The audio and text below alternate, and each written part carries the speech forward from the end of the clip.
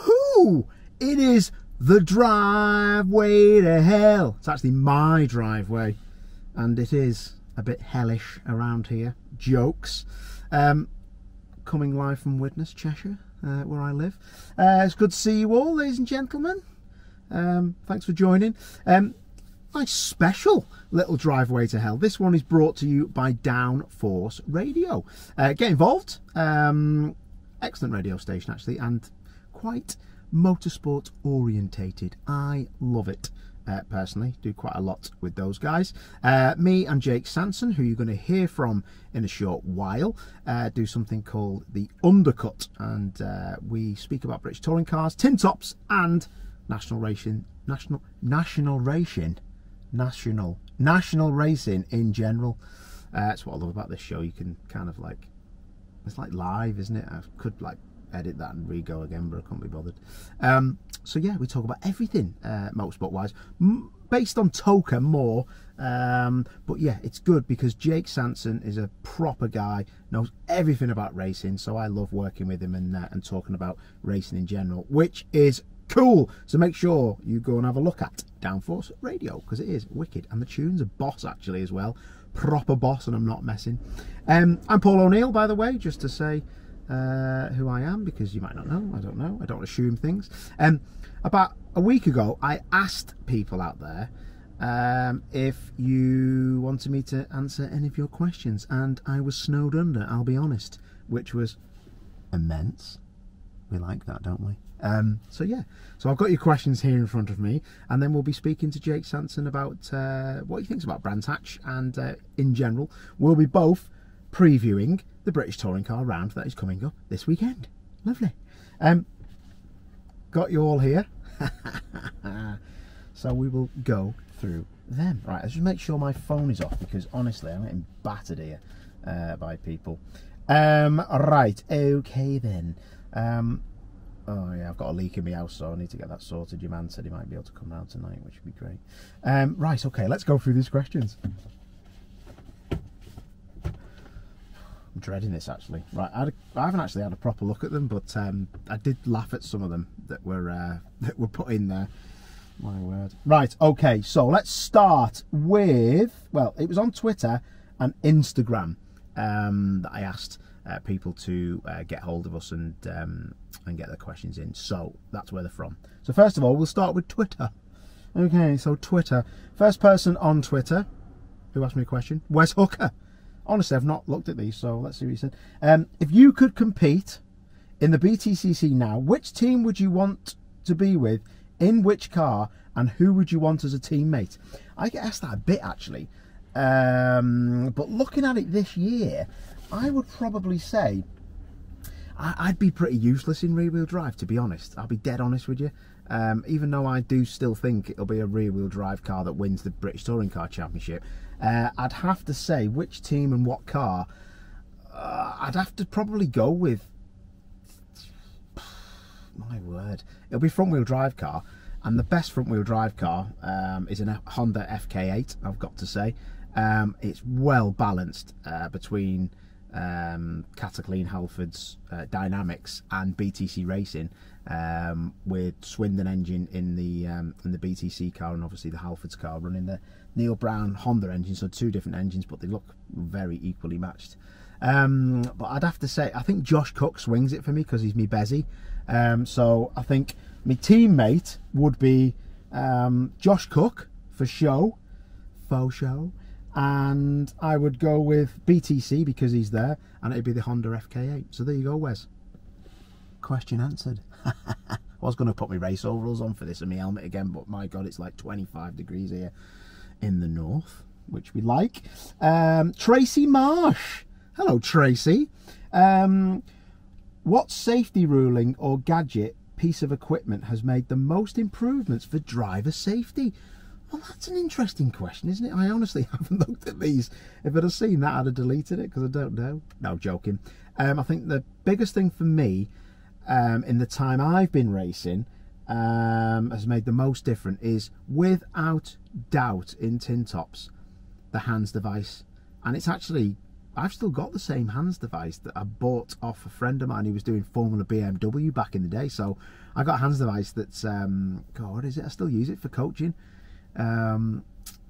Yeah, I've got two actually. I've got a hybrid Simpson that Seb Perez gave me actually, who is a top lad, done a lot of Porsche racing and stuff.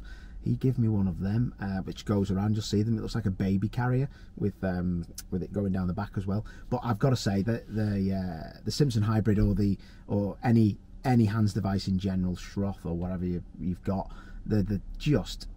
I remember when they first come in and everyone hated them because you couldn't move your head. But the advancements have been made now, and you can actually move your head, and it stops you from hopefully getting a base skull fracture, I think it is, and it stops a lot of whiplash as well. When we see huge accidents in British touring cars, and when I first started racing in touring cars 2001, I had a massive accident actually in an egg car going up in 2002. This was the next year, going up to Brands Hatch's turn 2, which is Druids, and I got turned round by Tim Harvey. Typical. It's actually my fault. I turned across the front of him, battling for 3rd place or something, and I hit the barrier so hard. And I remember I didn't have hands device on because they weren't mandatory, and they weren't made then. They didn't have them. Can't remember what year they come in, maybe 2005 or 6. And then my head on the replay on the onboard, it actually hit the steering wheel because your neck stretches so far, and it's just horrible. So those advancements from the hands device are just, without doubt, have made a massive difference. So I can't remember the guys' names who come up with that idea, but the head and neck restraint is just unbelievable. So yes, there you go, Tracy. It's unreal. Alistair McLeod, I think it is. I know Alistair actually. I've met Alistair before, and I'm sorry if I said your name wrong, mate. Would you rather fight one Jason Plato-sized duck or 20 duck-sized Jason Platos? Wait, what? Why is this even in here? These have been filtered by my manager, Xmark. That just shows how good he is. So yes, well, that's quite an hard one to answer, because there'd be 20 big beaks on those things, wouldn't there? If there was 20 of them, or one massive beak. I reckon I'd go for the big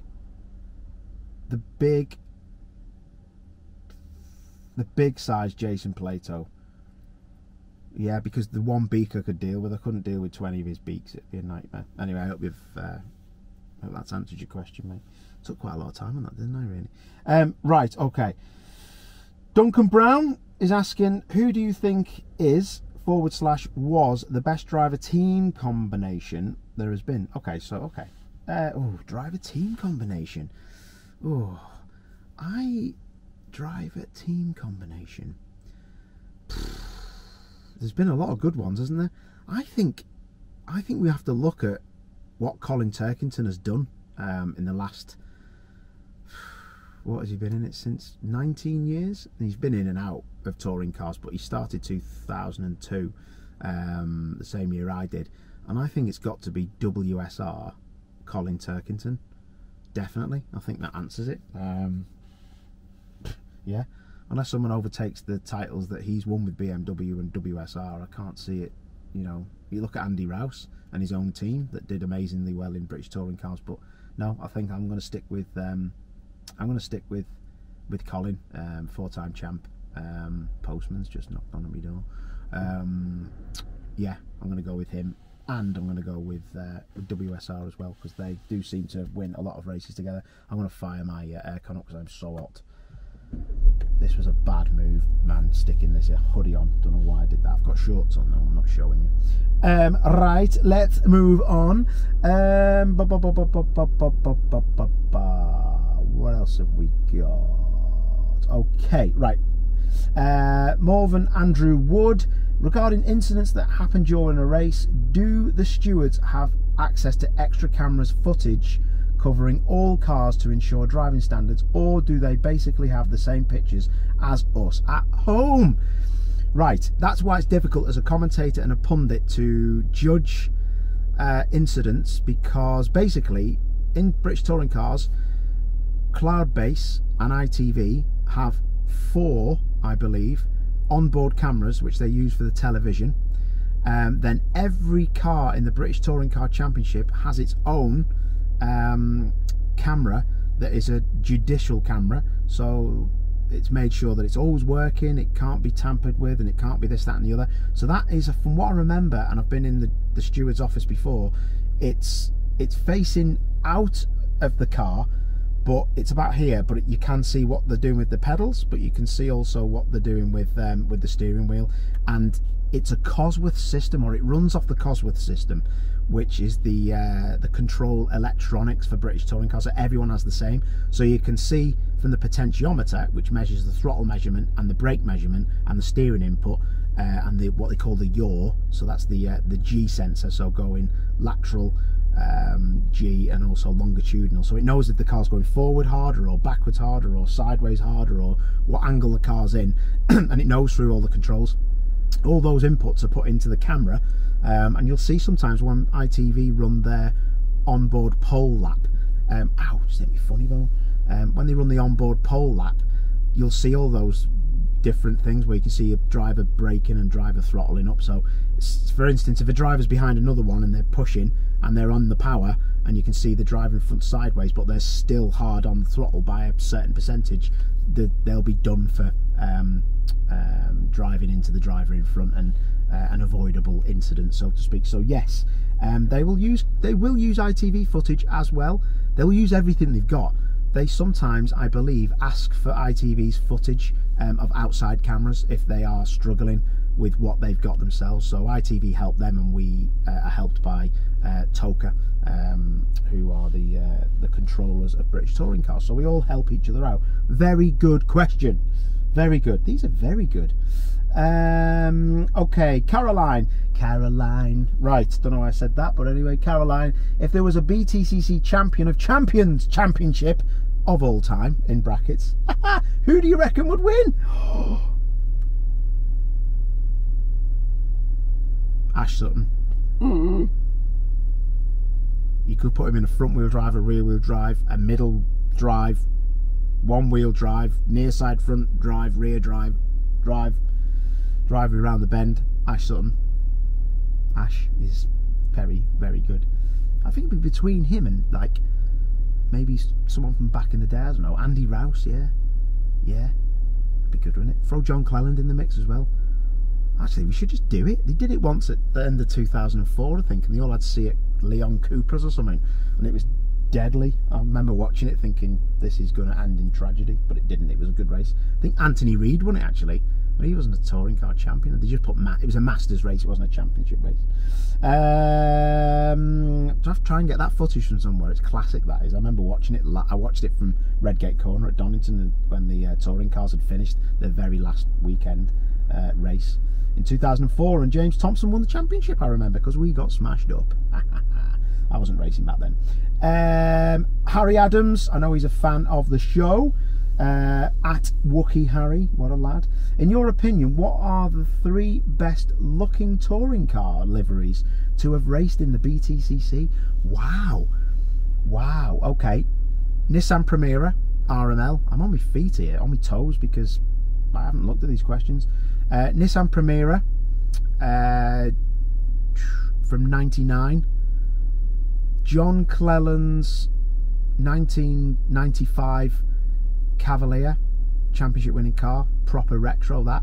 And I'd probably say, I'm going to throw one in the mix, I absolutely loved Aidan Moffat's Laser Tools Racing A-Class from a couple of years back. I think that was awesome, absolutely awesome. So there's your 3. Ellie Bartley, hello Ellie. This is the best question I have ever seen. You are not going to believe this. You ready for this? Snog, Mario Void, Steve Ryder, Addison and Tim Harvey. I love how you should put Addison. Right, I would always snog probably Tim Harvey, because I reckon he's a bit of a wrong-un, and you could have a night out with him and it'd just be a bit naughty, because I know he is a wrong-un. I'm joking, he's not, but I reckon he's I reckon he is anyway. Offline, that is. I don't know what he does behind closed doors, but I reckon he's a bit weird. I would get married to Steve Ryder because I know that he would be just a straight shooter, and like he'd get me tea on the table and like iron me clothes immaculately and make sure I didn't go out the house with my hair like it is now, and I'd just be proud of him as I walk down the street. Who would I avoid? Well, that's just David Addison, because I avoid him in real life. That's not a joke. Right, okay. Paul Turner, at Tall Paul Turner, what's the best compliment you've ever had from a fellow BTCC driver? Okay, yeah, let's answer that one first because you've got a couple. The best compliment I've had, this is so cool, I love these question times. Tom Onslow Cole was behind me once in a British touring car race in 2011 when I was in a Chevrolet Cruze that just had a mind of its own. We had weird dampers on the car, and it was so hard to drive that year, and I remember going to Brands GP, and it was a bucking Bronco, an amazing car, the RML car, but we just couldn't get to grips with these dampers that we had on the car. And anyway, I just had to send it every time I drove it. It was proper hard work. And I remember me and Tom had the battle royale in the race, and for like 4th place or something it was, and he was trying to get down the inside of me at Sterling's, which is a 3rd gear, quite a high speed corner, where it's the second to last corner at Brands GP, so he'd seen everything out the back of me hanging onto it, and I've had a massive slide and just slid it all the way up to the all the way up to the curb on the exit, pulling for 4th and 5th. And I remember Tom got the run because he was in a turboed Focus, that was an Aeon car, I think it was. Tom Chilton was his teammate, and he'd come past me, and you can't really see much because you're quite restricted, but I remember looking because I thought I'll have to look where he is because he's on the outside for clearways, and I just seen his little white gloves go. So he must have had the steering held by his knees. And we spoke about it. Anyone ever sees Tom Onslow Cole, you ask him about that, because I remember him coming up to me and shaking my hand going, mate, fair play, I don't know, you've hung on to that. So yeah, he gave me a little clap in 5th gear, but then he dropped back a bit, so he must have been on the limiter because he's forgot to pull for 6th. Anyway, that's what you do when your mates are racing, but the TV cameras never pick that stuff up. It was brilliant. Natural follow-up question from Paul Turner. What's the worst thing a fellow BTCC driver has said about you? Oh, that is interesting. I think, do you know what, the only person who's ever got really angry with me, because I only ever had one hit on my license, 3 points for turning someone round at Silverstone, because my mirror was bent in, and I didn't mean, I just drove into him because I couldn't see when he lunged me. It was Alan Morrison, who was a factory Honda driver in 2002. With Matt Neal, and I got a brilliant start from the back of the grid at the Indy circuit, and in the Egg touring car, 888 car, and I remember, like, you know when you hit the brakes and it's like, oh no, and I just knew I was late, and I tagged him so hard and he went backwards, and we were looking at each other, and he was just like, I could see he was so angry. Anyway, the race finished, and he finished behind me, and he wasn't very complimentary about me. He said you know F all about effing nout, and yeah, which was very nice, but I was quite scared of him. He was quite a leery character. Ask Matt Neal about Alan Morrison if you ever get a chance. Motorsport dude, it's my mate Nigel Pryor. Right, Nige, do drivers prefer clockwise or anti-clockwise circuits? Do you know what, it's a good question that. Rockingham was an anti-clockwise circuit, and the only thing I ever remember about going to Rockingham, I loved Rockingham because I always did well there. The only thing I remember about Rockingham to tell you guys is when it's an anti-clockwise circuit, there's not a lot of downforce and massive amount of lateral grip that's going to hurt your neck, because you're just so used to going around right-handers for the clockwise nature of the other circuits in the UK. When you get to a anti-clockwise circuit, the first few practice hurts your neck a bit, but after that it's you don't even think about it, to be honest. That's just you just get on with it, and it's the way it is. So yeah, I didn't really ever think of it until your neck started to hurt a bit, and you'd be like, what's going on here? But then you realised it was because you were going around so many left-handers that you wouldn't usually do on UK tracks. Good question though. No, it's not the last one from Twitter. Chris Willis, out of the current touring car drivers, Who would you not like to be stuck in a lift with, and why? God, what a question this is. I honestly haven't read these.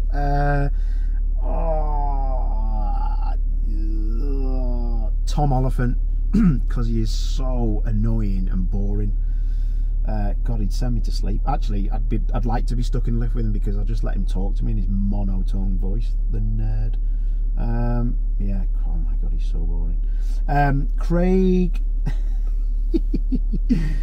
Timmins, give us an idea of costs. Are top drivers fully funded or bringing private sponsorship to the table?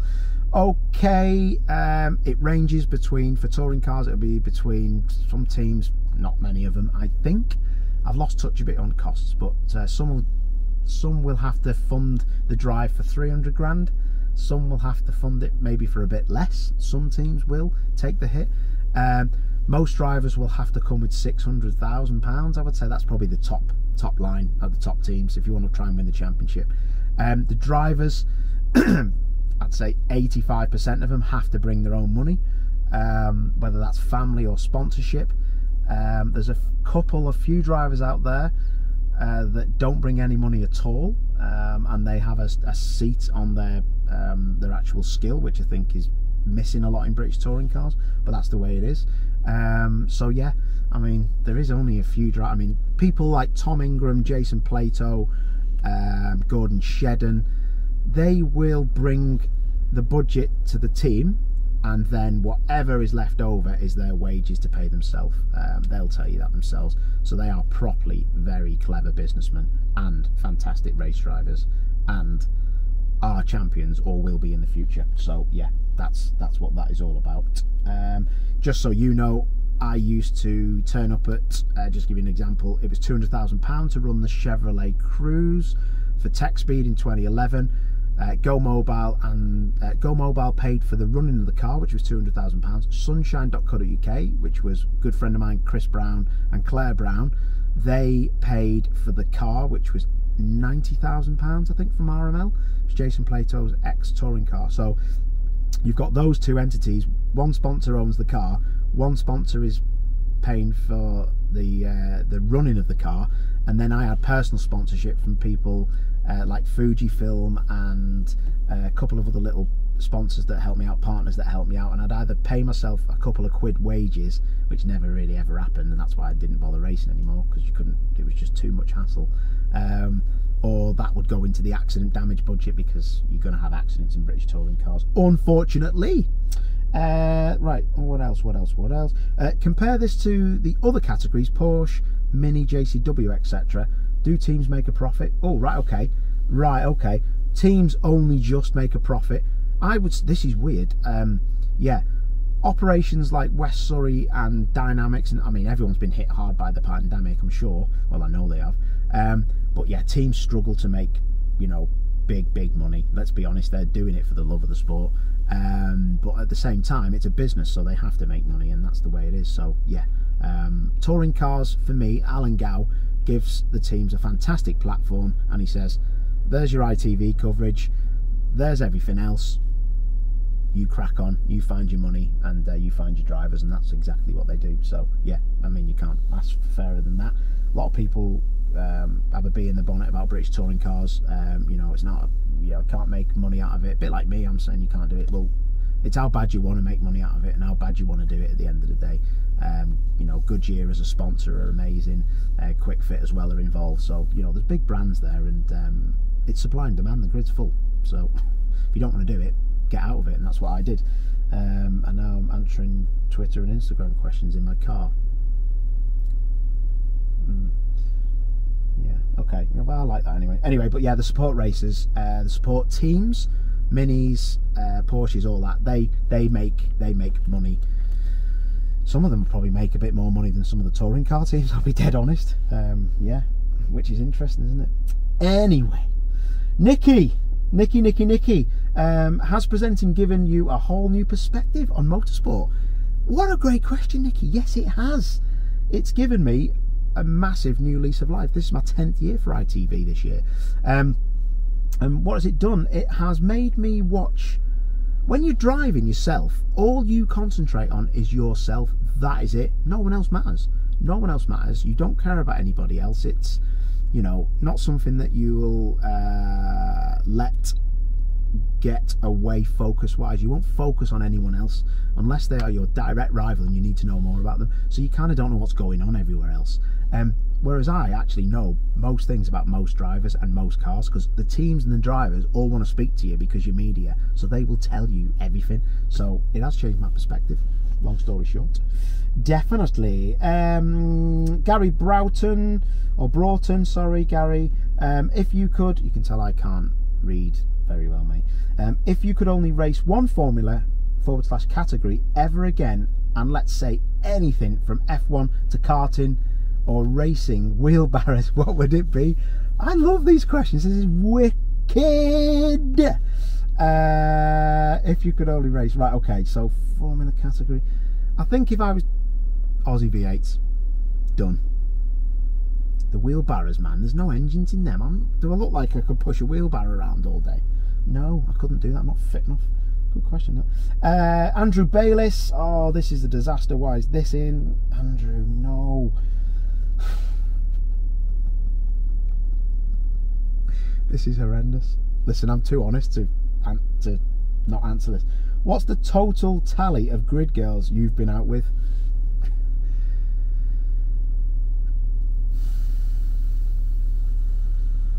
I've been in touring cars for 20 years, so I'd say it was probably knocking on 50, 55, something like that. I hope that answered your question, Andrew. Kristen Plant. Hello, Kristen. These names are funny because I just know all your names from Twitter. You play a lot of music in your car. So, favourite band / song from the 80s, the 90s, 2000, 2010, 2020. Okay, 1980s. 1980s be Deep Purple, Smoke on the Water. The 90s would be Sweet Harmony by The Beloved. 2000s will be, I'm gonna say Northern Star by My Sister. 2010s, now you're asking, it's all a blur now. 2010s be something by, God, you're asking now. I like a lot of R&B and rap music, so I don't know, actually. Drake, maybe Drake, something like that. And 2020s, what do I like at the minute? I like Coldplay's new song, actually, the quite upbeat, lifting one. Can't even remember the name of it. Anyway, that one. That was good, wasn't it? Yes, also Coldplay. They're still going, aren't they? They've been going 20 years. Plus favourite film soundtrack. Oh my word! Do you want me to sing it? Okay, watch out. Take my breath away. Doo -doo, doo -doo. Take my breath. Anyway, that one, which is from Top Gun, I believe. There's a beautician's that's across the road from me, and the girls are outside having a fag in Widnes style, and they're all laughing at me. So anyway, right, thank you for that, Kristen. You've absolutely nailed me there. And yeah, right, Instagram, we got a few from Instagram. John Rowell 45, which track scared you the most in the BTCC, in bad weather or handling? I never did one more lap of Thruxton than I needed to do. I remember I had a double podium there at Vauxhall. I smoked my teammate James Thompson, overtook him twice in both the races in 2003, and it put me second, I think, in the championship, or maybe third, I'm not sure. But anyway, Muller won both races and I was behind him battling with the Hondas, and I just never ever did one more race than I needed, one more lap than I needed to do there. I was just always scared to death of having a puncture or going off. I'm brave, but at the same time, I just know the dangers of racing.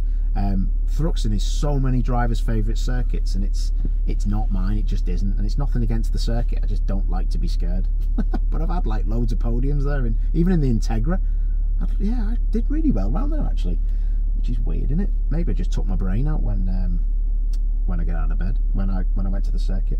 But do you know what? Thruxton is actually, you ask about bad weather or handling. Thruxton is actually easier in the wet, weirdly, because the car's not moving around as much. which is bizarre. And you're not going as fast, so you're not as scared. At J Fez, I think, Fezes, do BTCC drivers watch themselves on TV racing and get a buzz from it, or just ignore it, or are they critical of themselves? Right, there'll be two different types of drivers. I always watched my races back to see what I did with certain drivers and how I operated, and you know, what maybe I said in interviews and stuff like that. Monica from next door, she's just walking the dog. So yeah, I would say I watched it back just to be critical of myself and see what I could have done better, and how other drivers, because I don't get to see what all the drivers are doing and how they defend from other drivers, so you always need the heads up. So yes, I do that. I know Ash Sutton does that. Ash Sutton listens to a lot what the pundit says, and a lot of the other drivers do as well. Some of them don't even watch it back. I know Jason Plato gets on the gin and tonic as soon as he gets home from a racetrack and watches the whole show back, so he's, you know, I'd say the majority of them do. Maybe some of them don't because they're not really bothered, but the majority do, because it's homework. It really is. Maybe leave it to the next day. I used to. I never got home. I was working the next day usually, so I just went to bed and got up and went to the next track and went to work. So that was a very good question. Lynn Murray 209 or 209. If you could create your ultimate track using sections of existing tracks, which corners, straights would you use? What a great question. I love that. Okay, I would say love Paddock Hill Bend, so that's one. Love Druids at Alton Park, that's another. Love Island Bend at Alton Park, that's another. I love the chicane at Knockhill, that's definitely in there. Hawthorns at Brands Hatch GP. Where else is a real quirky corner? I actually really like the hairpin at Croft, which is weird. We've got a circuit yet. Yeah, there's always a favourite corner at each track that you go to. The Bomhole's a classic, and Coram as well. They're favourites of mine. What else? Is there any others? So many. We're so lucky in the UK, you know, because we have such fantastic race circuits. You go to places like America and that, and I mean, they're great. It's a big place and it's got a lot of circuits, but we just have such characterful circuits, and they're just mega. Yeah, I like the straight actually at Brands Hatch, because it's not really a straight, it's a kink, isn't it? And yeah, and going up to, it's quite iconic when you come out of the last corner at Snetterton and go up the straight there as well. It's pretty special. So yeah, lots of corners, lots of circuits involved in that one. So yes, that is awesome. Who is the most famous driver you have done coaching with? Melanie C. It's my sister. She is the best and the most famous person I have ever coached. She was supposed to be on Top Gear a few years ago when it was starring a reasonably priced car, and we went to Bedford Aerodrome. Let's just shut that because that was the last question. Thank you for that. Sorry, Dave. Oh, it's the Zeusmeister. It's Dave. That was the last question. So yeah, I took my sister to Bedford, and I paid a couple of quid to, I was working there at the time, to one of my friends who was the boss there, Phil Ellis, give him some money for the track rental for an hour, and we got a rental car and we just drove around, because my sister's never driven a H-batten gearbox, and that's what she needed to do. And in the end, she didn't actually do it. She had to pull out and go and do a proper job and go and sing to people. So yeah, she will be the most famous person I think I've had in the car. I've had John Bishop in the car as well. What an absolute legend of a guy he is. Love him to bits. And I've had quite a few famous people, but Armel is definitely the most famous person, and the nicest as well. And my God, she was shocking, awful. I have never been so scared in a car. She was terrible, like proper. It was like sitting with John George, my old teammate. Actually, no, she was better than him. He was horrendous. I'm joking. John's a good lad, but he wasn't very good. Flies planes, which scares me a lot. Right, those questions were absolutely awesome. Thank you so very, very, very much. I think it's time to try and get hold of the Jake Sanson.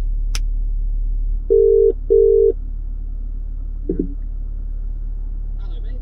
Hello, Jakey Sanson. Oh, can hardly hear you. Hang on. Oh, again. There we go. Is that any better? That's better, mate. What's going on, fella? Have you been messing with your microphone? Something like that. Oh mate, that went really quiet then. Right, we are filming my man live from my car, sat on my drive. Yeah. And it's so hot, mate, at the minute. I don't think it's going to be like that at Brands, but anyway, Jake Sanson, thank you for joining us. You're from Downforce Radio, and Downforce Radio is on another level at the minute, isn't it, mate? What's going on there? We're certainly getting there, aren't we? Yeah. Thank you so much for inviting me onto your show, first of all. I mean, I know you have motor racing royalty on your programme, so to be part of that is pretty bloody fantastic, really. So, yeah, thanks for that, first of all. Yeah, so the Downforce Radio thing, it was an idea that I kind of had a long time ago as a teenager watching the sport of touring cars and Formula One and rallying and everything. And I thought, you know, there's no radio station about cars and about racing, and I kind of thought, well, there kind of needs to be, because it's still a very valuable format. I think radio is still quite an important tool for broadcasting in various different methods, and it's been something I've been trying to put together for a long time. I started it as a podcast in 2012, once a month, and then a few like-minded journalists said, this isn't a bad idea, mate, you should probably try and make this into something. So we slowly grew it. We did some live commentaries on various events at the side of the track at Snetterton and Croft and Donington, and I think even when you came and had a play to Mazdas, we were there, mate. So we've been pretty much everywhere over the last few years. And my good friend George Grant decided that it needed to be bigger, so he's basically got involved in the company with me, taking it over, and now we are a 24/7 motorsport and car radio station, which is quite an incredible achievement in such a short space and time. We've already had 25,000 listeners, and we've been operating since the middle of April. And it's all been word of mouth. It's all been on social media that we've been promoting it, and hopefully getting a few like-minded people who like the sport to come in and host some shows and create some content and just grow it as a community. It's very much a community project, and it's going beautifully. Yeah, no, it seems to be. You know, this is in association with Downforce, which is fantastic, the Driveway to Hell, and that's not one of the reasons you're on here, by the way. And you know, I was always honest. We spoke, didn't we? Because we have a show on Downforce called The Undercut, which people have, they've got to watch that. I mean, if you haven't seen it, you've got to see it. Me and Jake just chatting about British touring cars, but also other tin top championships in the national arena, but mostly TOCA. Yeah. But there's a lot going on, isn't there? And it does need something like that, doesn't it? Because I feel like I've hit a bit of a niche with the fans, because you know, this idea of me sat in a car talking about touring cars, I was just like, I did a pilot, but it seems to have took off, and I think there is that appetite, isn't there, for you know, something like Downforce, and also just anything motorsport. People just want to listen about motorsport. It's a big business.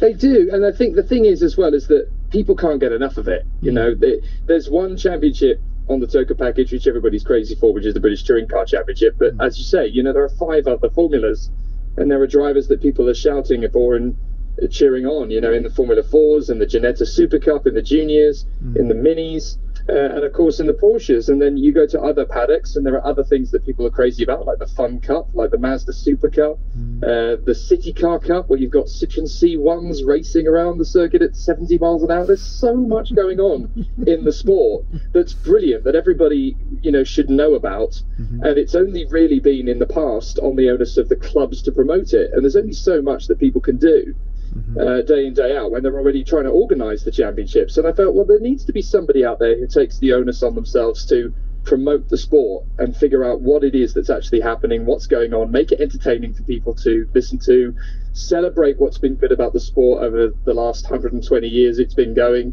and where it's headed in the future. And, you know, all it's taken essentially is like-minded people to agree with what I think is a very simple concept and come on board and make it happen. And we're still growing. There's still room for people to come in and get involved. Yeah, no, I love it, mate. Love it. And when I can, I do listen in, and it's good because you got Mike Reed on there as well, and I do love the tunes, mate. The old school tunes, man. He's absolutely full of them. He's absolutely full of them. I mean, that man is a walking, talking jukebox, and he is absolutely full of a plethora of knowledge about the music industry. He is a bit of a closet car nut as well. He does love his old Jags. He loves his old Bentleys and things. And he's actually got really, really interested in the sport again since getting involved. But no, his breakfast show is fantastic. Every morning, 7 a.m. till 10 a.m. And it's for those people who love a little bit of retro love some vintage tunes, and just love a bit of banter in the morning over their sausage and egg muffin. You know, it's a really, really good laugh, and it's a brilliant show, and it's growing in popularity, and people really do seem to still love Mike, which is wonderful. Yeah. 73 and still going strong. He sounds like he's in his 40s. I know. It's bonkers. I don't know where he gets his energy from. It can't just be the cup of tea. all these older guys like Steve Ryder and that, they are full on Benjamin Button spec, aren't they? They're getting younger, and I feel like there's going to be one time I go to work and Steve will be my age. do you know, I was just going to say, do you know what? I've been watching Steve Ryder since I was a kid, and I swear there's a painting in his attic that keeps changing. You know, that man just doesn't age. He's just as good as he was in the 90s, and he just doesn't age at all. Yeah. It's wonderful. I know, and I love it because he's still got a massive appetite for it, and it still gets him out of bed in the morning. I think that's it does, yeah. I think we're all like that. You know, we all love it for the same reason. It still gives us that spine-chilling nerve ending that kind of makes us, you know, want to be there at the side of the track. And I've said this about many different things with racing, whether it's Lewis Hamilton at the Grand Prix, whether it's, you know, Joe Forte in a Mazda at the side of a racetrack at Knock Hill or wherever, or if it's Joe Bloggs in a go-kart, or even Dave on a lawnmower in the middle of Wisborough Green. You know, when that light is about to go out, when that flag is about to drop, the emotion is the same. Yeah. It's exactly the same. So that adrenaline rush is identical for every driver in every category. So why treat them differently? Yeah. They're all as brilliant as each other. Yeah. Do you know what? That's really well put, actually, because I've driven all sorts of stuff, Gersten Downs in a Formula Ford, and exactly the same feeling of when the light is on red, ready for it to go out, is exactly. I don't feel any more nervous or any less nervous in a British touring car race on a reverse pole or something. It's the exact same feeling. So, and you've still got to concentrate the same amount. You know, you've still got to give that same focus to it, because if you're just even a little bit distracted or out of focus, the worst things can go wrong. So you've got to give your full attention to it. It doesn't matter what you're racing, you've still got to put absolutely everything into it. No, dead right. Right, on that note then, British touring cars, let's review Snetterton in 60 seconds. So we had a pole from Turkington converted into a win in race 1, then we had Ash Sutton plough through the field to win race 2 from the teens, and then we had Tom Ingram taking Hyundai and Accelerate's first win. What did you make of it all, Captain? All good? I have to say, I'm hoping this is kind of what we're going to get for the rest of the season now, because it does seem as though these are going to be the big hitters. Turkington, Ingram, Sutton. They genuinely do look like they're going to be the ones gunning for the title, with a little bit of a knock on the door from Josh Cook and Jake Hill, because they do seem to have good consistency over the course of these 3 races now. Turkington, Ingram, Sutton, they are like the 3 big players. Everybody else is kind of knocking for scrapes. And I really do like the attitude that both Turkington and Sutton have had about the new challenge that they're getting, because I mean, they've had a few drivers looking in every now and then in the last 2 seasons, but it's all been about those two. It's all been about Turkington and Sutton, and it's like the entire Toka paddock has been waiting for Tom Ingram to really mount a title attack. I thought it was going to be 2019 already, and he came close. He came very close. Last year, obviously, being a bit, you know, it was a little bit of a hiccup, wasn't it? But now we're into a proper touring car season, and he's in a car that he feels good with. He actually said, when I spoke to him about it at Thruxton, you know, this car actually feels more drivable and more adaptable than the Toyota ever did, which is a really encouraging sign. So now I think Tom is actually in his flow. He's got a good team around him. He's obviously got, you know, his race engineer has come with him, and the 2 of them are chalk and cheese. So he's in a very comfortable position. I think this could be Ingram's best chance of a title attack. And if Sutton and Turkington aren't careful, those 2 are going to be completely hoodwinked by Tom, because Tom's really got his dander up. He's fighting for every corner. He's got good pace in the middle of the race. He's really good at bringing the tyres on to come alive at the latter parts of races. And look at Snetterton, you know, 1st, 2nd and 4th. He was easily the most consistent driver out there. So it's really interesting to see that. I think he's a championship gamesman this year. I think he can make a push for it. Yeah. And you know, as well, it's interesting we speak about Tom Ingram, because I was one of the people who said he will go well and Accelerate will up their game. But I honestly, and I don't mind, you know, righting wrongs, I honestly did not think he'd be as fast as he has been. But do we go now to Brands Hatch, and it's another you know, curve ball thrown at them and they have to learn the car again because the circuit's a bit different, or have enough questions been asked and answered by going to two of the most different circuits ever, Thruxton and Snet, so they just pitch up at Brands and they go again, don't they? It's a really good question. I would say yes and no. I think that, you know, in a similar manner to what you've already described, you know, with Snetterton and Thruxton being so different to each other, we've seen that the car is quite adaptable. It was able to score podiums on both occasions, so that's good. There was a little blip towards the end of Thruxton. Yeah. So there might be a little bit of hesitation going to Brands. There might be a little bit. What they do have on their side is that, you know, the amalgamation between Accelerate and Trade Price Cars, I think, was actually a really, really good amalgamation. I actually used to work for Trade Price Cars back in the day on their social media. I know it's now Zach who does it, and he's a fabulous, fabulous chap. Yeah. But he and Dan Kirby and the whole team, they are absolute leviathans. You know, they leave no stone unturned in their quest to build up. And they were a rookie team, you know, 3-4 seasons ago. And everyone was like, well, who the hell do these guys think they are? You know, they're not going to challenge the established guard. But they did. You know, they did in their first season, and they were doing great with Jake pretty much right from the start. And now they've been able to come in and be an established force, and they're really doing strong. And it's not just there.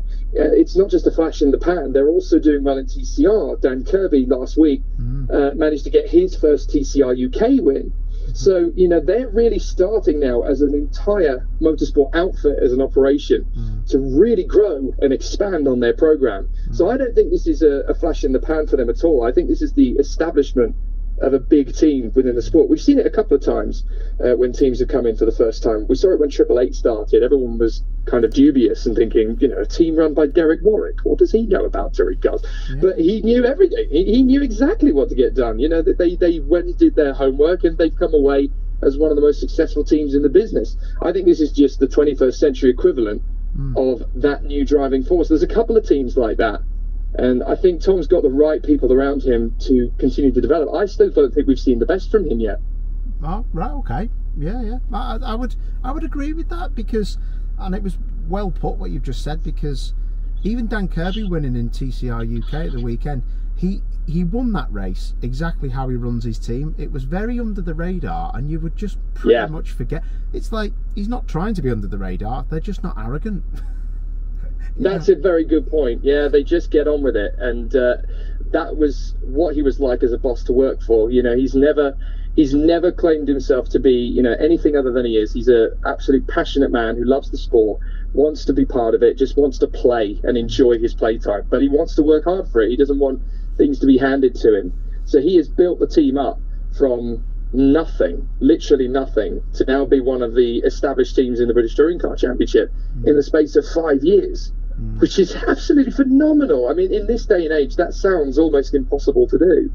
So the fact that they've been able to do it with clever marketing, clever strategy, a can-do attitude, it's wonderful. There are a few teams like that. I mean, who would have thought BTC Racing as well would just come straight out of the blocks this year and be race winners multiple times? You know, they were good last year. They were solid. But to come fresh out of the blocks and win the first two races, I think that's taken quite a few people by surprise in a very pleasant way. And it is great. You know, it's great that we're seeing some new teams hit the front and hit the front regularly. It's not just about the Dynamics, the West Surreys, you know, the teams that are always towards the sharp end. It's nice to see that we've got some new teams really having a crack at it. And you know what's really nice about those two teams you mentioned, BTC, Trade Price Cars and Accelerate? They haven't come in and flashed their cash straight away. No. All they've done is they've gone in at the lower level.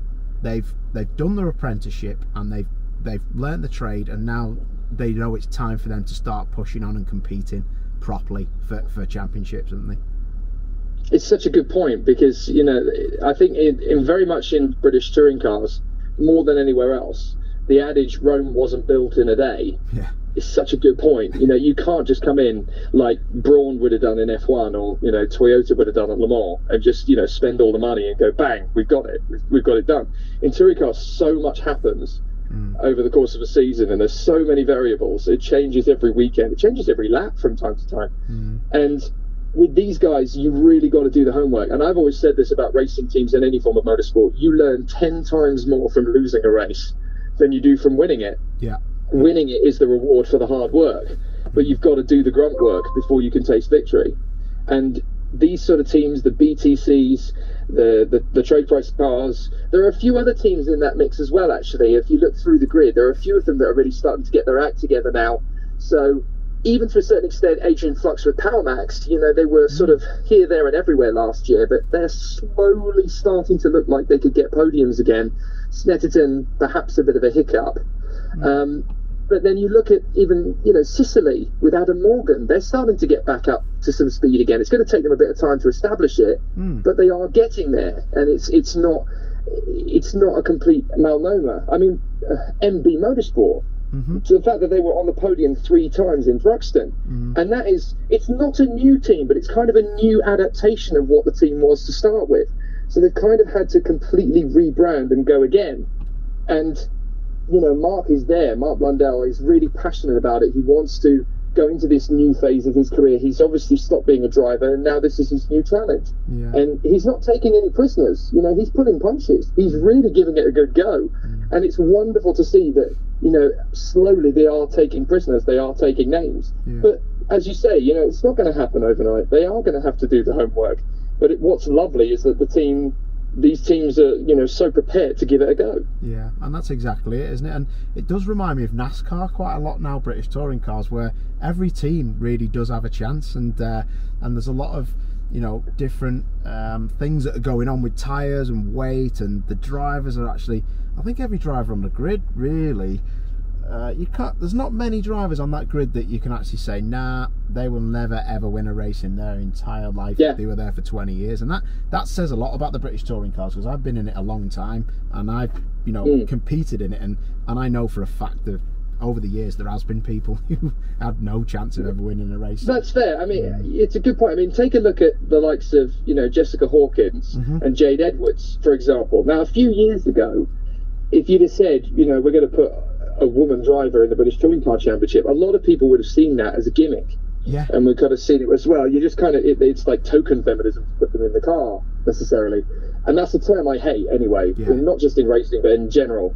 You know, when you talk about token feminism, anybody who uses that phrase, token feminism, clearly doesn't want women to succeed. Yeah. Because it's like a get-out clause almost. But if you look at people like Jade and Jessica, the work they've done to put themselves in that position where they can be good enough to race at the British Touring Cars. Again, you know, it's not a gimmick. They've not just been handed everything. They've really had to do the grunt work. And they've gone away and done an incredible amount of self-development, excessive fitness training. They've rebuilt themselves after things have gone wrong in certain ways. And they have completely adapted to the challenge. And it's wonderful. It's the first time in 20 years that we've had 2 women on the grid at the same time.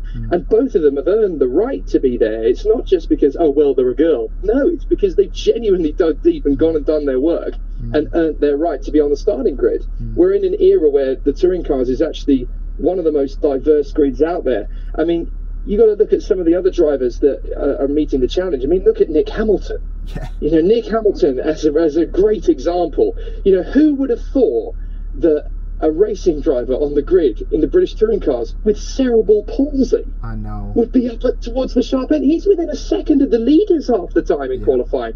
That's phenomenal. And I was there at his first major car race, commentating on it for Eurosport back in 2013 when he was doing European Renault Clio Cup, and he was a good 3 to 4 seconds at times off the pace.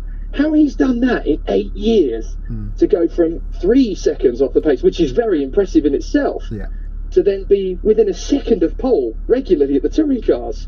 That's superhuman. It is. There's no 2 ways about it. That's superhuman. It is, and I think that people just forget that the lad couldn't walk not that long ago. You know, he was in a wheelchair, and it just flabbergasts me. I don't hear so much now about the online, you know, trolling too much of people. No, it's good massively, but you know, he just gets on with it, and he's such a, you know, we both know him and we've both met him and spoken to him, but honestly, he's a lovely chap. The stuff that he does for people is, and that's what annoys me, because if these people had really seen what he did, it's not just about turning a steering wheel, pushing some pedals. The bigger picture for that lad is amazing, and he's such an inspiration to a lot of people that I've brought to touring cars when he first started, and they've met him, and he'll spend half an hour with them they've got the same condition. And I just he will, and the amount of people as well who assume that because he is Lewis's brother, you know, he's been able to do it all just because his brother is who he is. The amount of times, and I know this for a fact, having spoken to him, having spoken to his dad, you know, there have been times when Lewis has said, "Look, mate, I'm in this position I'm in. Let me help. Let me step in. Let me get you on that starting grid." And Nicholas has always had the same attitude every time. He's always said, "Thank you. Love the gesture. Love the ability for you to just step in and help. But I've got to do this on my own. This is my challenge. I've got to do this on my own." He has refused help from his brother, who could pay for his season without even batting an eyelid, you know, without even having an issue. And Nicholas's attitude has always been, "No, I've got to do this on my own. I can't accept a handout. As much as I love you and you're my brother, I've got to do this by myself." And his attitude, his just pure determination. I don't know what there is in the water in Stevenage, but they churn out brilliant racing drivers like there's no tomorrow. And I love Nicholas's attitude. He's just so tigerish. You know, the man just doesn't do defeat. He doesn't do dejection. He just gets on with it and finds another way. And if you could look at anybody in the sport and say, "I can't do it," I mean, Nicholas and Billy Munger, they are two of the prime examples of people who just do not let a difficult situation get the better of them. And it's wonderful. Yeah, it really is, isn't it? It is astounding. I just can't get my breath sometimes, you know, how he does it and how people react to it. But yeah, that's how people are, and it's just great to see him keep coming back and doing the business. So I absolutely love it, and it'll be a sad day when he isn't on the grid. Like some I agree. Really good guys as well, and girls, obviously.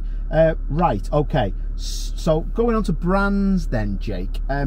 We were talking about you know, making the foundations and doing this and that and the other. I upset a couple of people, I think, at the end of the ITV coverage, and one of them would have been Ash Sutton, when I mentioned that it was a bit questionable, and I didn't mean they were cheating. I just was saying it was a bit.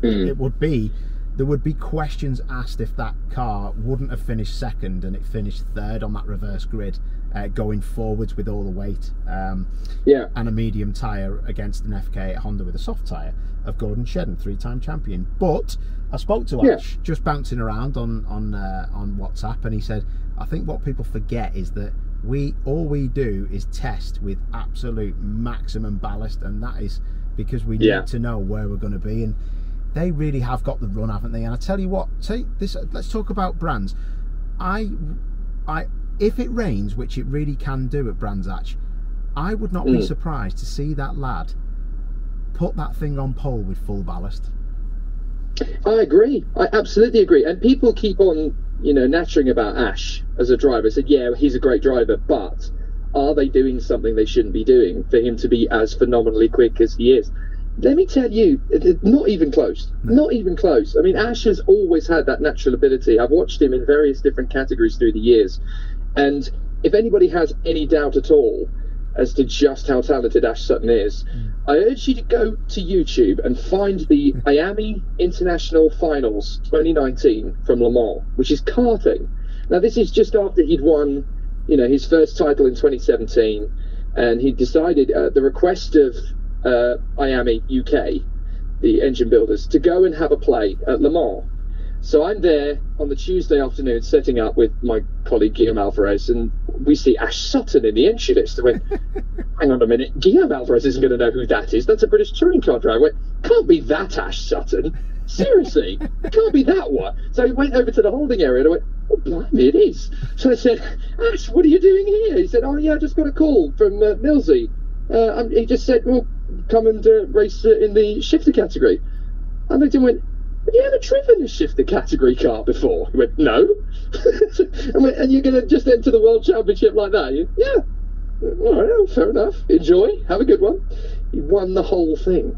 Oh. I'm not joking. Literally, he had gone from being about 20th out of the 27 drivers in first practice. And then over the 3-4 days leading up to the final, he worked his way through the pack steadily, slowly. He made up 3-4 places here, 3-4 places there. Started the final at about 8th, I think. Yeah. And he won the whole thing. That's phenomenal. Formula One drivers regularly return to shifter karting because it is the most physical discipline of training you can have. You're a couple of millimeters off the ground. 0 to 60 is the same as a Veyron can do, and you are just millimeters off the ground. You're not strapped in. You can get thrown in and thrown into a tyre barrier if you have an accident. So it's the most intense and physical discipline. I can't picture any other driver who could literally come in as a novice and go and win the World Championship in 5 days. That's how good Ash Sutton is. People looking at him in touring cars thinking he must be doing something dodgy. No, he genuinely is one of the best drivers Britain's ever produced, never mind in the last 20 years. I mean, the guy's talent is just phenomenal. I think the British Touring Car Championship is very, very lucky to have a driver of that calibre. If you put him into a Le Mans team, he could go and win that in a year. He could win Le Mans. He could win Indianapolis. You know, he's got single-seater experience. He could go win the Indy 500 if he'd had the money at the right time. He could have been in the Formula One grid. Could easily have been done. He's got that kind of talent. You don't win a gearbox category as a novice if you can't have that kind of ability. I genuinely think he's that kind of class. Yeah, I'm rightly with you. You know, I think he is. I think we are seeing a phenomenon of our time with Ash Sutton. I just think that we because it's British touring cars, we can't deal with the fact that because we have it drummed into us that if you have weight you're slower. But Jake Hill's shown that at Snetterton. It doesn't have to be the case. It's if you're good, then you can outperform the car sometimes. And Ash is the current British touring car champion in arguably the best car on the grid, and he is.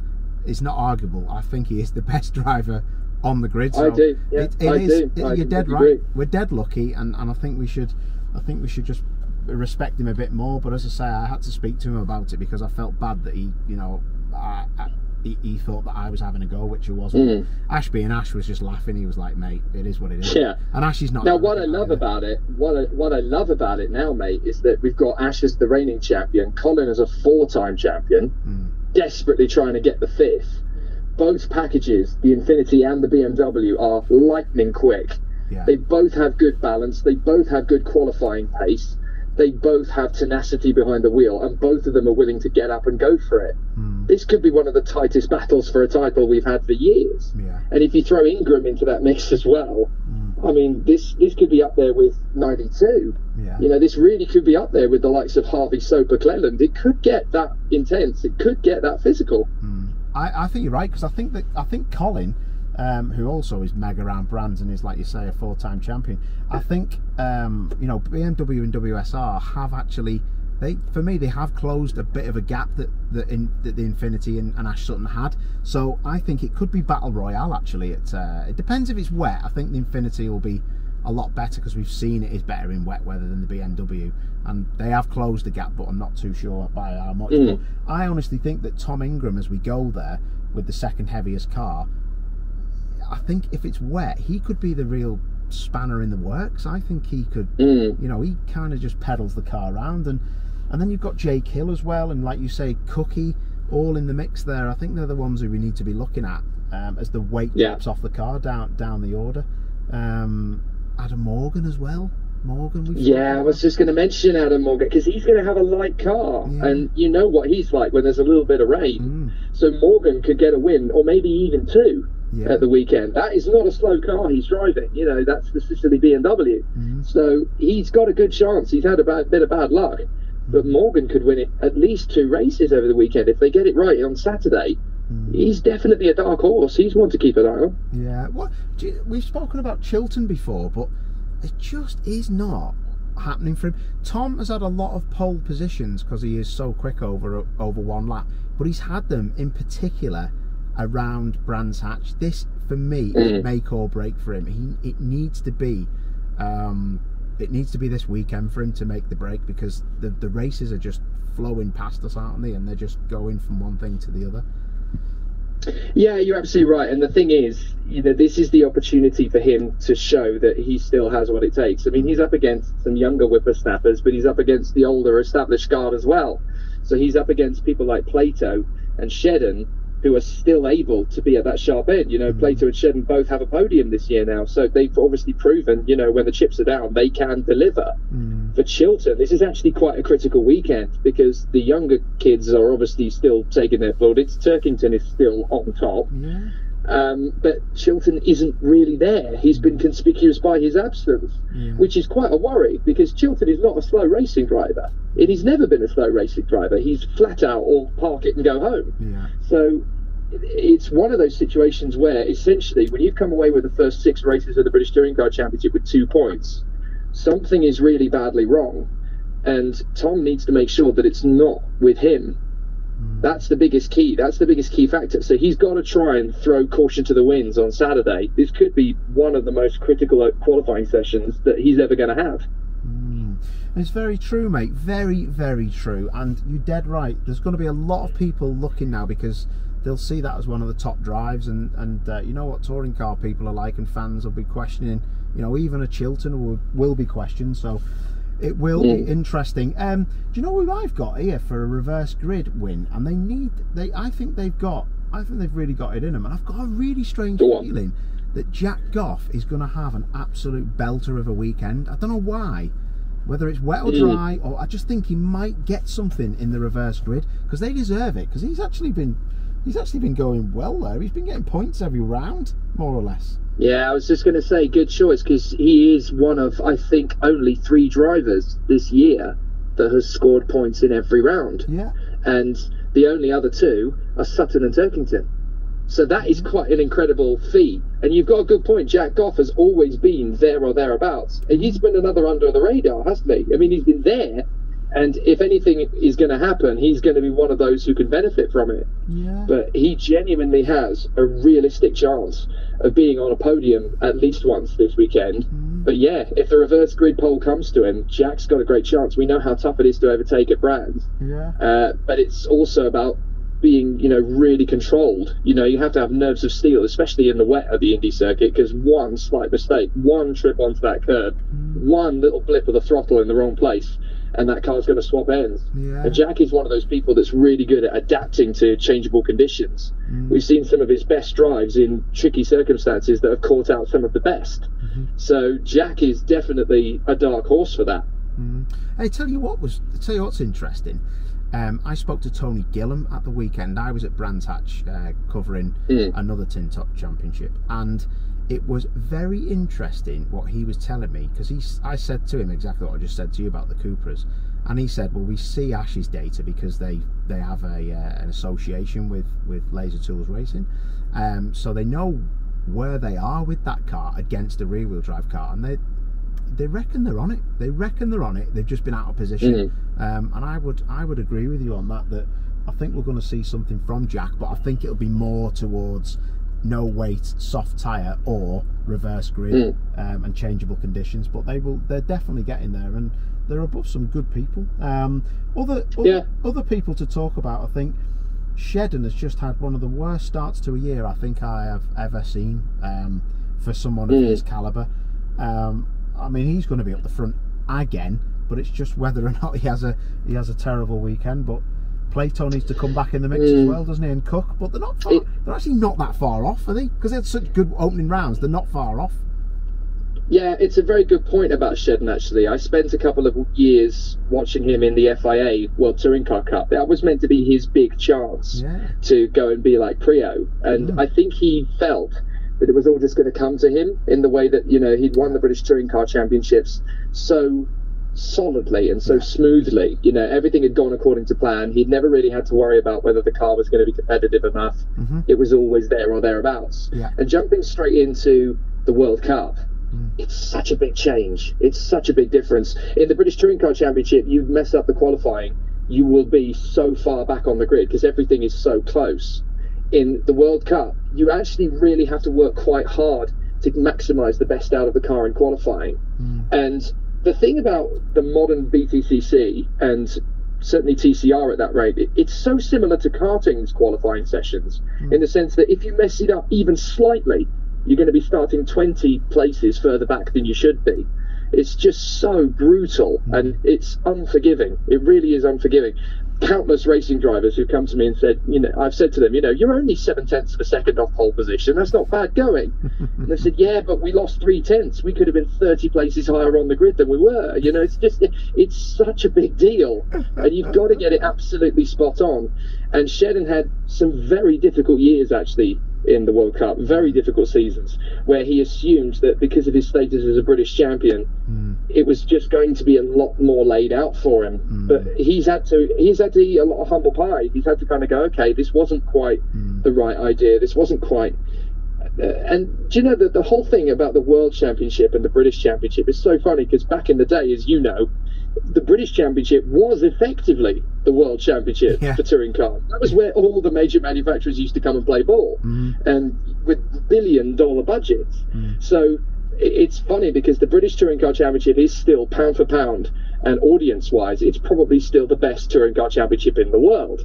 But in the eyes of the guys in Europe, they're trying to make the World Championship bigger and better. But it's like, I've been talking to Jason Plato about this several times, and he said, it would be absolutely suicidal for him personally to go and race in the World Touring Car Cup. Absolutely suicidal. Commercially, it would be a terrible idea. In terms of his racing, he'd have to learn from scratch all over again. The only thing he would enjoy is the jet set lifestyle. And even he said, I've kind of done that bit. That was years ago. I could have taken advantage of that. But and I think the reverse was true for Tom. Tom Chilton built himself a little bit of a niche in Europe in the World Championship, and it was going really well for him. And then all of a sudden, his drive disappeared. So now he's kind of had to reinvent himself by coming back to Britain. And it's changed. It's changed completely. When Tom Chilton was last huge in the British Touring Cars, it was 2010, 2011? Yeah. So the sport has changed completely in the last 10 years. And it's difficult when you're not part of that year in, year out, because you've got to spend about 4 to 5 race weekends getting back into the flow and figuring out how it's changed. Because even though the format is similar, everything has changed. Racing is like that. It changes from race to race, never mind from year to year. So it's such a tough sport to adapt to. Yeah, it is. It's, if you're not there when it's evolving, you're pretty stuffed, aren't you? And it is. Yeah, it is. Absolutely. It's an interesting game. I've been in and out of it, and I've seen. You go against these new people, and it's like, where have they come from? It's a very interesting concept. Right then, Jake, you have been an absolute legend. But Thank you. What are we thinking then? Last question. What are we thinking about? Who is going to be leading this championship coming out of Brands? Give me your top 3. Is it still going to be Sutton, Ingram, Turkington, or are we going to have other people in there? Who's going to be the top 3? Really, really good question. Such a good question. I'm going to stick my neck out on the line and say he's only 20 points back. So I've got a sneaky feeling that leaving Brands, the championship leader will be Josh Cook. Ooh. Not quite sure why I think that, but I just have a feeling that he may not win all the races. He may even get, as a second place as his best. But this is an opportunity where all 3 of the big guns have got to prove they're the main shot for the title. They're only 5 points apart. Yeah. So there's going to be a lot of pressure on them. There's going to be a lot of opportunities to make mistakes. The racing is going to be rough and brutal because it's Brands Hatch Indy. There's always going to be people who want to fly out of Paddock Hill Bend side by side with another and want to come out on top. So that's where the fireworks are going to start getting lit. And with Josh, I just have a feeling he'll be there to pick up the pieces and steal some spoils from people. He can be quite consistent when he needs to be. I mean, look at how brilliant he was at the first 2 races at Thruxton. He's got a good car underneath him. And thanks to the results at Snetterton, he's not going to have a heavily ballasted car. So I think he's got a chance to walk away with the championship lead. It'll only be by a point or 2 at the most. But I wouldn't be surprised if Cookie was leading by the time we left Brands. Oh, very nice. All right then, who's second and third? Second, I'd say we go for Ingram, and then Sutton third. Wow. I've just got a feeling. It's a bit left field. Because I don't think Turkington won't be strong, because he definitely will be. But it's about time a hammer blow went the way of one of the big guns, and I just think, purely on coincidence or whatever it might be, Turkington's going to go and take the fall first, and then bounce back in triumphant fashion. Absolutely love it, mate. I love it. Do you know what? I love that, and I do think you're dead right. There's no way you can go through a whole championship season without having that sledgehammer swing your way. So yeah, no way. I'm thinking you're right there, and if there is a bit of precipitation in the air, mate, it could be the one. It could be the one.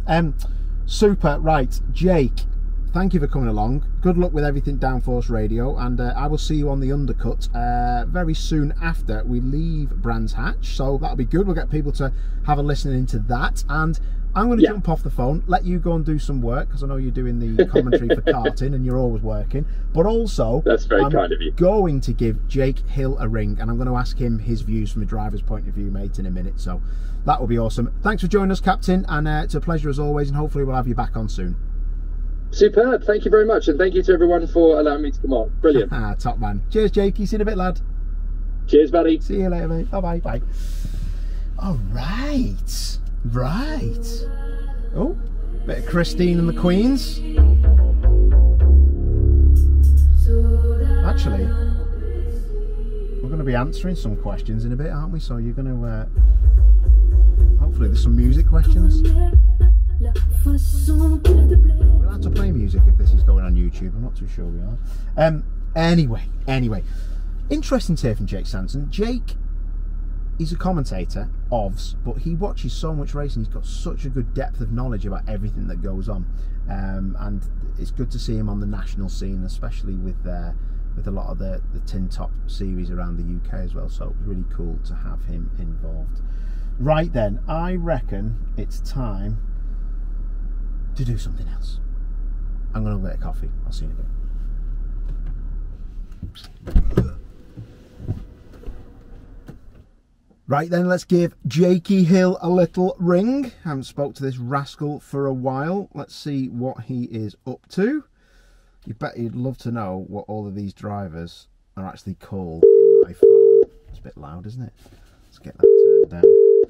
This will be interesting from Jake. Hello, Jake Hill. Hello, are you alright? Yeah, I'm sound, thanks, mate. I speak to your dad more than I speak to you, mate. Mate, we don't see each other anymore, do we, with the COVID restrictions at Toka? So it's a bit of a shame, really. It is, mate. Hey, do you know what's really weird, Jake, is I have literally forced my way into meeting, not that he's an honourable lad, Jack Butel.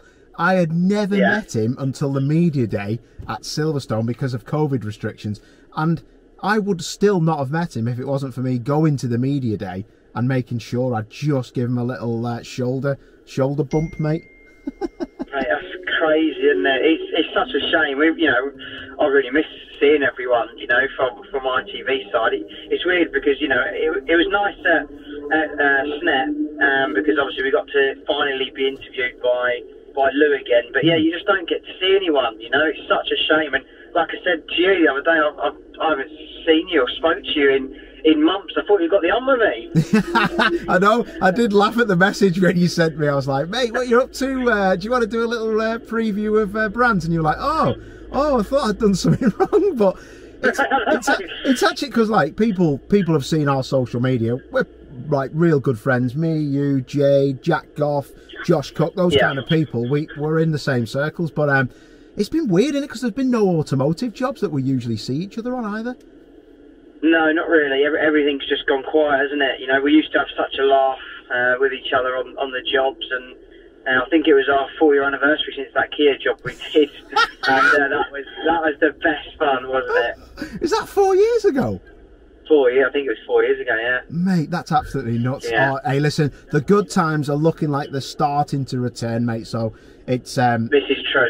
It is, it's cool, mate. And listen, the good times were really returning for you at Thruxton, and we've seen what you did, and it was amazing leading the championship. You went on to Snetterton, and I looked at the qualifying sheet, and I was like, oh my word, Jake Hill, that is an astounding job that you guys did. But did you have any idea what was going to happen that weekend? Did you have an inkling of maybe what was ahead of you because of the problems with, grip and things like that, with the extra weight in the car? Well, everything we'd done pre-season testing, we only did 3 days, and we had issues with 2 of them, so we didn't really get full days. But everything we had done was always with weight at the start of the year, and it was always with 75 kilos, with the hope that we were always going to be fairly heavy this year. You know, we've been up there in the championship, and you know, so we went to Thruxton, and Thruxton was obviously brilliant, and then we went to Snet. And I didn't actually test at Snet in pre-season, so the first time I drove the Focus at Snet was FP1. We only got 3 laps because we had a Valtteri Bottas. The wheel nut sheared itself onto the hub and we couldn't get it off. No. So we only did 4 laps in FP1, so that really sort of screwed us over in terms of track time. So then we had to sort of do our best guess really for FP2, and luckily enough it was good enough to get the car in a window for qualifying. Yeah, and what a lap that was, mate, for quali. That's one of the better laps I've seen a front wheel drive car do, because we kind of near enough expect it in a rear wheel drive car to a point, don't we, with weight on? Yeah, no, you're right. I mean, you know, Turks is always obviously fantastic, and he's always really good with weight, and he's always good at Snet. You know, he beat me to pole there last year when I was in the FK2, and he was 75 kilos, and he managed to still get pole. And he obviously, the rear wheel drive sort of struck again really. WSR were on fire at Snet. And yeah, but I'm really proud of myself. We did a great job in qualifying, and like you say, I really gave it everything I could, especially in Q1 to get through, and then obviously again in Q2. And yeah, I was chuffed to bits with P7.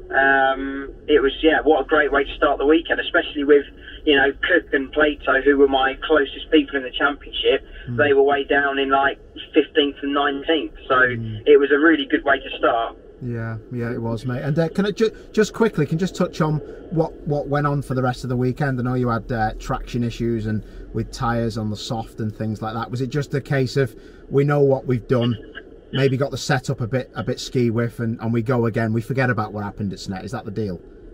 Yeah, sort of. We had a great race 1 really. We only dropped a couple. We finished 9th in race 1 with the weight. Obviously got rid of most of that weight for race 2. We thought we would go soft tyre for race 2, so that we could obviously keep in the top 12 for hopefully the reverse grid, for then have an absolute blinder of a race 3. Yeah. And yeah, we just got it wrong. You know, we got the setup wrong. We haven't done enough with a soft tyre to fully understand it. You know, my car is set up quite differently to Ollie Jackson's in lots of ways. So the route that he went, although we were both on the soft tyre, the route that he went and I went, on paper they looked like 2 different cars. But you know, whatever they did with their side of the garage was spot on, and it worked, and we just got it wrong with my car really. And then so we finished 24th in race 2 with canvas coming through the tyre, and then in race 3 we were having an absolute blinder. We got up to 12th in 3 laps from 24th, and then we had a slight air filter issue, and we lost a load of power basically. Gee, what is it with you and power and engines? Oh, don't.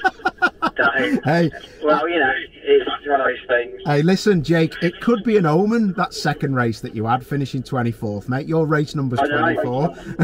So I've got high hopes, and what I look at is, when I look at the championship, I mean, if someone had said to you, you're going to be 5th, you're going to have, 23 points off the lead, you're going to be this, you know, a real top runner, you're going to have already had podiums, would you have took that, or would you have wanted like 6 race wins? Everyone wants 6 race wins. I mean, it's hard, you know, because I look at Ash and I look at Turks, and I think, you know, they are really doing a good job, and they're so fast, you know. They're so fast, and you know, maybe we don't quite have the outright pace that a rear-wheel drive car on a good day has, especially with Ash or Turks behind the wheel. But we might have a more consistent car, you know. We might do, and we might, you know. I think I'm getting my head around this touring car game now, and you know, I'm feeling really good. And Motorbase and MB Motorsport provided me with such a good car, and I'm trying my hardest not to waste it. You know, I mean, you know what it's like. It takes so much effort to try and get into a really good car and a really good team with good people around you. And when you finally have that, I just don't want to waste it, really. Yeah, I would say, mate, that I think you're undermining yourself there. I think it's took you probably 12 years to be in the position, you're in. And what us as fans and pundit people don't realise sometimes, even though I've been there, is that it's 10 weekends. It's 20 days. It's 20 days, isn't it? Of building up, you know, to what you've got now, and you can't waste anything of it. And I don't think you are, mate. And everyone in the paddock knows you're the boy. So it's all about front wheel drive versus rear wheel drive, isn't it? At the end of the day, and that's what it's always going to be about. What about then, Jake Hill? We move on to Brands Hatch. Home circuit for you, home circuit for the team, isn't it? Motorbase. They're literally turn right out the circuit. No, it's turn left out the circuit, and turn left. Yeah, and they're down there about 400 yards on the left. Yeah, literally, they're 1 mile away. I think they're even a little bit closer than that, like 3/4 of a mile away from the Brands entrance. Yeah, it's crazy. So they're just on the outskirts of West Kingstown, which is a village that Brands is in. So yeah, it's close. You know, but yeah, like I say, it's home. You know, for me, Brands has always been home, always will be, and I think it's a circuit I know best, especially the GP circuit. But you know, in some ways, it's good that the GP's last, because if I'm going to go there fighting for a championship, then well, good luck to everyone else, because it's my home. So you know, it's going to be it's a nice place to end the year. So I'm happy that we're doing Indy first, and I love the Indy, and I'm confident with the car. And the one good thing about being fifth in the championship as opposed to leading it is obviously one crucial factor, which is the weight. So I think I've got 39, 38 kilos, something like that. For qualifying, and obviously all of Saturday in race 1. So yeah, it's a nice amount of weight. I would say anything up to sort of 46 kilos or so, and it doesn't really affect the car too much. So I'm feeling really confident in what we've got, and yeah, I'm just hoping to be back on the podium, to be honest, Zoe. That's what we need to do. Yeah, no, for sure, mate, because like I've spoken about before, points make prizes, and you having 3 third places at Thruxton really shown that it's about consistency. But you know, you mentioned about the weight, Jake. I was speaking to Matt Neal about the FK8 Honda, and he said it's actually not that bad if you get it right, because it can give you more traction. Is that right for you? Maybe in the wet a bit more, but I think that the problem is with the dry is that the tyre degradation becomes that much more. Yeah. You know, so initially the car doesn't feel much different. You know, he's absolutely right. For the first sort of 5 laps of any sort of stint on a decent set of tyres, you know, the car doesn't feel much different with it being fully loaded up with weight. But it's then, you know, those last 5 laps where obviously the weight has taken its toll on the tyre, and you just really struggle just to get out of the corner, you know. And the biggest thing we noticed is just the straight line speed difference between me and my teammates with the weight on board. It really slows the car down. So Matt's right. You know, it doesn't affect the car so much in the early stages, and especially when you're on a newer tyre, but at the end of a race distance, yeah, it struggles a bit. It's interesting what you say there, because I was covering another Tin Top Championship over the weekend, and people were just struggling so much out of clearways in front wheel drive cars. Clearways, obviously the last corner. It's not, you know, if you have a bit of wheel spin at the apex, you know in your head you've just got to look in your mirrors, haven't you, straight away? It's not like any other corner, because you kind of like kinked right for a long time, full throttle, hoping you got the run on the person behind. No, you're absolutely right, and especially if I'm going to be fighting against Ash and Colin, you know, those boys are, you know, they've got so much traction, haven't they, with the rear wheel drive? You know, Druids and Clearways, that's their baby. You know, they can just get it gone out of the corner. And so you know, I think initially we probably handled a little bit better through those corners, but at the end, the last 5 laps again, regardless of whether you got weight on or not, you know, those rear wheel drive boys, they really come at you coming out of clearways, and obviously have the run going down the back straight. Is it, Jake? Is it swings and roundabouts then? So if you talk us through a lap, mate, because you're the boy round there. So Paddock Hill Bend, 5th gear. What mile an hour was that? gear, yeah. I'm trying to think exactly what speed it is, but it's roughly sort of 95 mile an hour apex speed, I would have thought. So it's pretty quick, but you know, the key thing there, especially with racing, is if you're trying to get an overtake done, it's either being super late on the brakes down the inside or trying to set the driver up in front for the switchback up the hill to get up the inside for Druids. But yeah, fifth gear, big compression at the bottom of paddock, the car hits the floor, and you're using as much curb as you can get away with without being pinged by the sensors. And then yeah, as you head up towards Druid, still fifth gear, and then it's a massive break underneath the bridge. I think we all use the bridge as a really good marker for braking point. Down towards second gear, and again hug it really nice and tight, pretty much all the way round the corner. And again, focusing on traction. You know, traction's the big key out of there to get it going down the hill. Third, up to fourth, I think, up to fourth, and then back onto third again for Graham Hill. And this one's really a case of just carrying as much speed as we can through the corner. Again, not too much apex curb because it can ping the car off and obviously make you run wide. And again, using as much curb as we can get away with without being done on the exit there. And then up to fifth gear on the back straight, and it's literally a case of just a small lift, turn in, hope for the best, take as much curve as possible, and then full throttle again over the curb through the Kink McLean, and then braking hard down to third gear for clearways. And again, you know, this is the key area really where it's going to be front wheel drive versus rear wheel drive with the traction side of things. And this is probably where you're going to see the most amount of overtakes being happening, I reckon. Yeah, that's interesting, mate, because that's a great lap, by the way. Thank you. I think you're on pole there. Yeah. But actually, no. I think you lost 2/10 when you didn't know whether to go up into third on the rev limiter.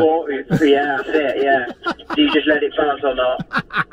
But it is funny what you say, because if you're battling against a front wheel drive car or a rear wheel drive car, your driving will change, your dynamics will change, won't they? Because if I'm in a front wheel drive car against a rear drive car going up to Druids, you've got to get the undercut done, because they're going to have so much traction and could actually hang it round the outside unless you unwind the lock and smash him off.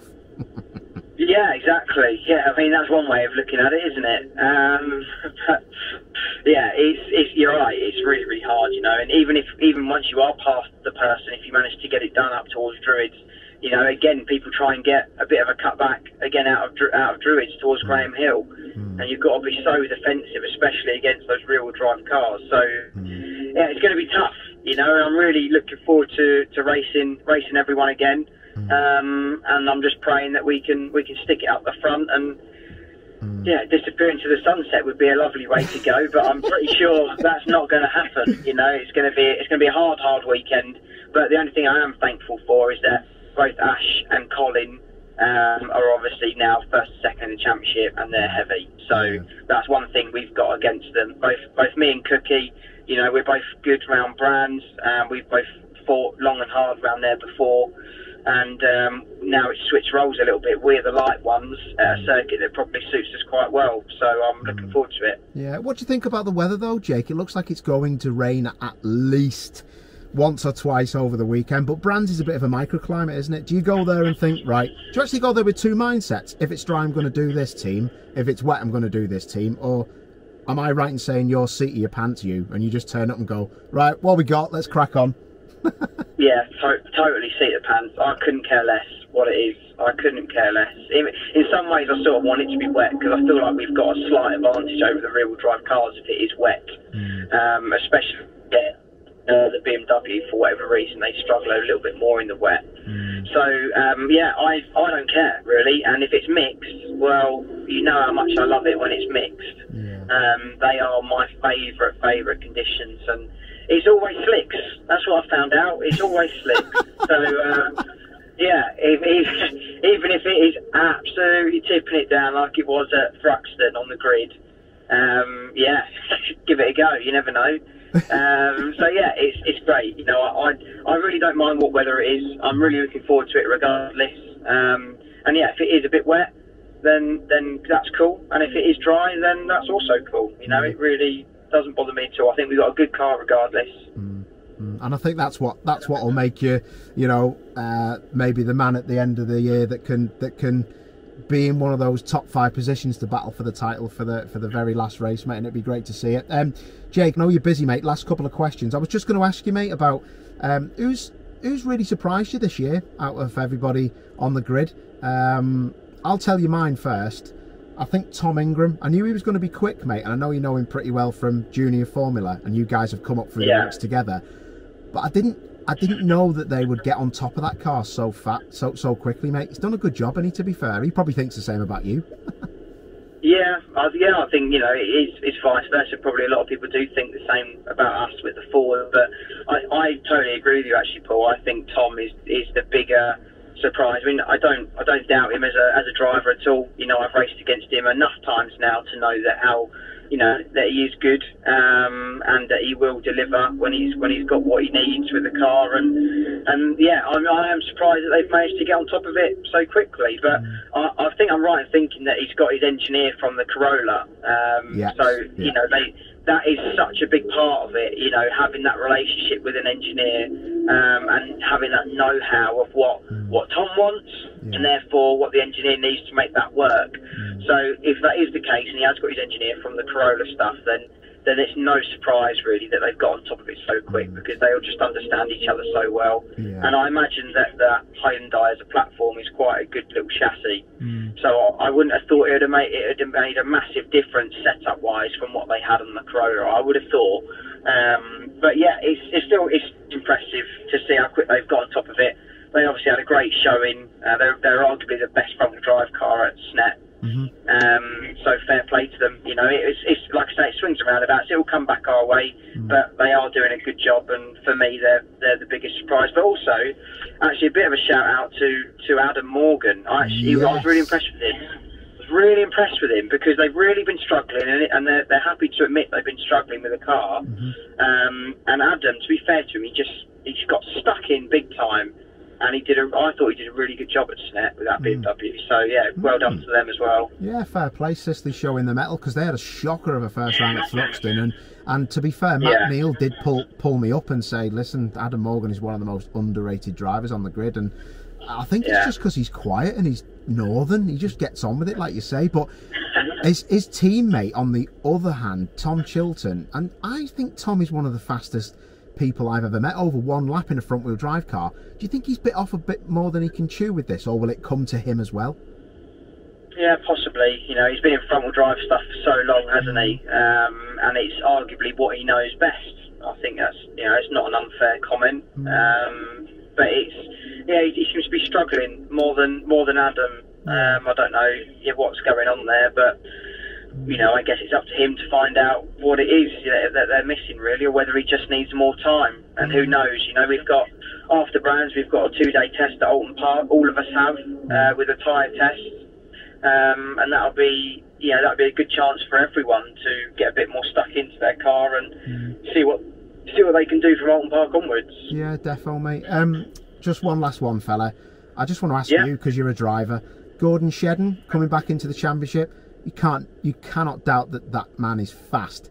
He's had a bit of a rough start, but do you think he's come back into the championship and now he's seen it has moved on a bit driver-wise, probably, but also driving standards-wise? Because he seems to get into a couple of scuffles, like not his fault, some of them, but it just seems like he's just trying to play himself back in, because he's a proper talent, 3-time British champion. Yeah, no question. Shed is one of the best drivers, on the grid, absolutely. And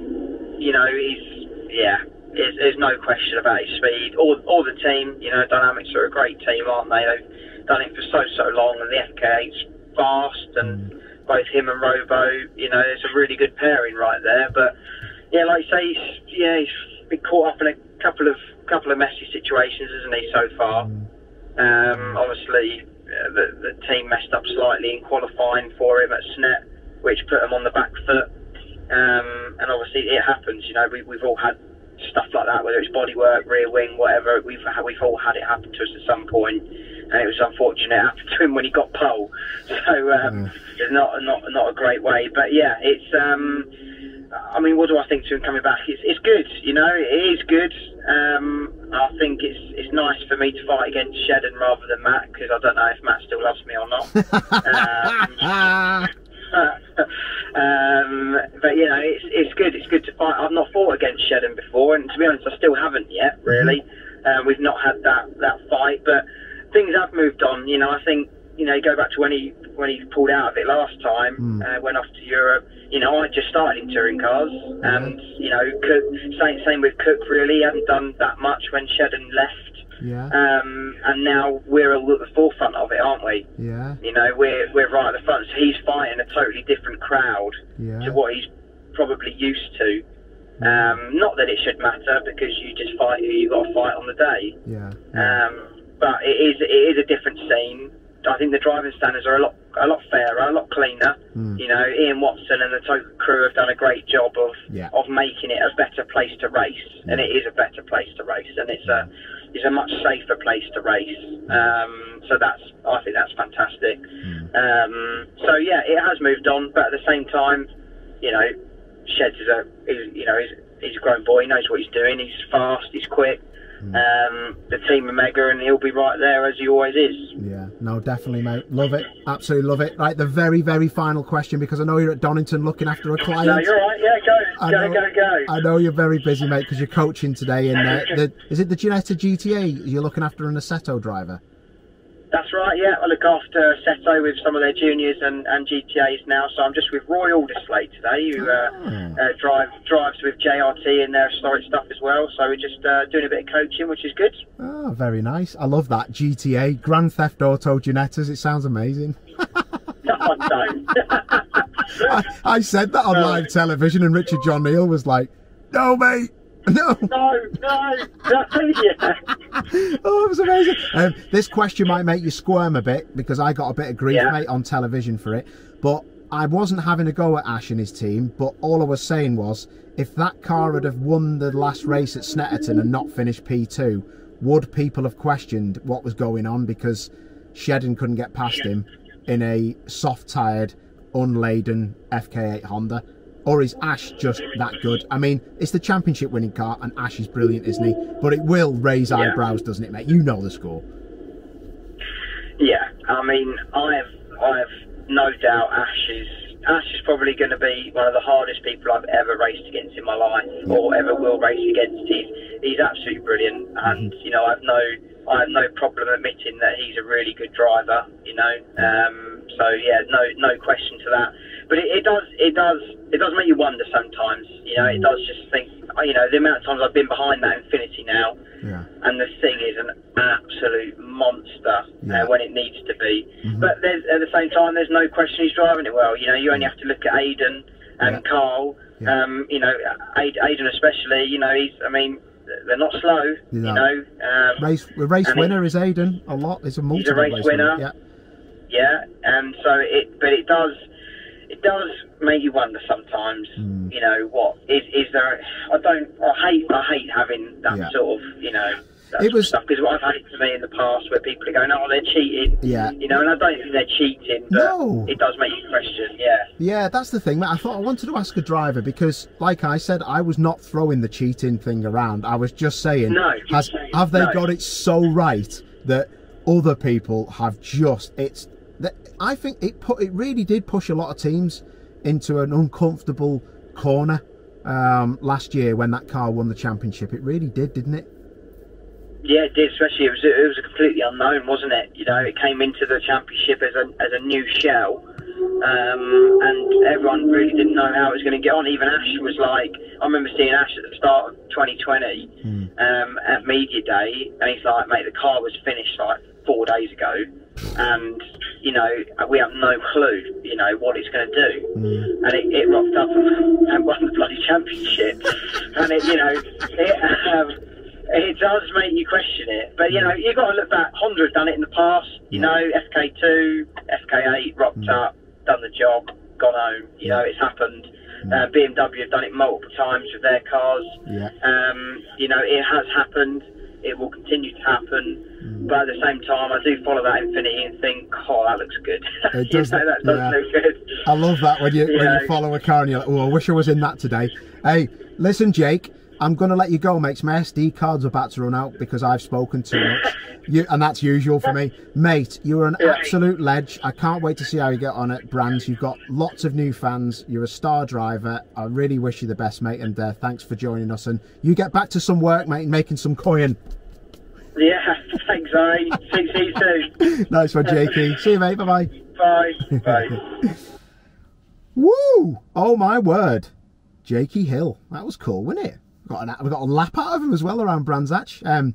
Honestly, my SD card, I can see it just counting down there, so I better make sure we get this done before it switches off. So thanks to Jake Hill. I'm just going to remind everyone, make sure you listen to Downforce Radio, because me and Jake Sanson, who you listened to just a bit earlier on, we've got a show called The Undercut, and it's awesome listening to what Jake's got to say as well on that show. And obviously myself, we have a right giggle on it, all about British touring cars, all about tin tops, and it's great to speak about national racing as well. So yes, guys, thank you, and as usual, kisses for you. Mwah.